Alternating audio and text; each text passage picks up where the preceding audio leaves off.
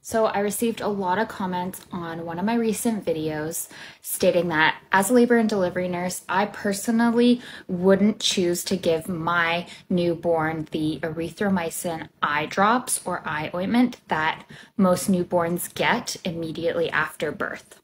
So from what I know from the research that I have learned is that these drops are used to help prevent any infection caused by sexually transmitted diseases and infections.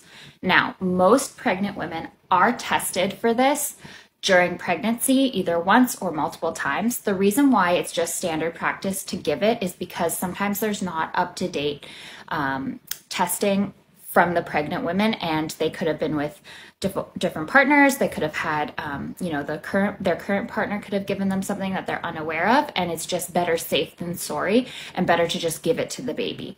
Now, if that's what you choose to do, that is perfectly fine. Now, this person said it did make his or her baby's eyes red and swollen, so that is something that can happen. And it is an antibiotic, so it is introducing them to an antibiotic very early. And I personally feel like it's a lot of ointment on their eyes when they're trying to, it's their first time in the world. They're trying to open their eyes. I don't love it personally. Again, that's just me. There is nothing wrong with giving it.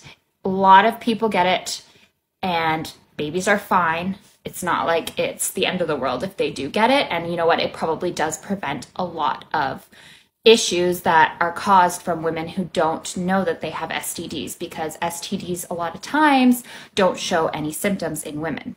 So that is why it's best practice in Canada, at least. I just personally, if I know I'm with the same partner and we are in a monogamous relationship and I've been recently tested, I don't see the need to give it.